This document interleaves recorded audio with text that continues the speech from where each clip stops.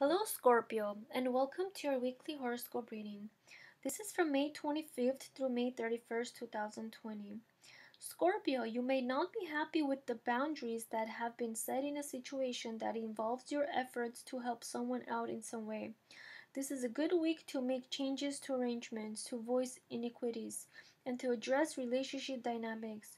You should find that any efforts you make in this will be successful. You may see another side to a person you thought you knew well this week. But before jumping to conclusions and addressing the situation with the information you have, you need to be patient. Information will trickle in, and you will be better informed of what is happening. There may be an explanation that will clarify everything. You need to let go of your attachment to the outcome of an evolving situation. You want things to work out in a certain way, but that may not be possible. That sets you up for disappointment. Try to be more open and more accepting of whatever outcome you receive because it is unfolding in a way that it should.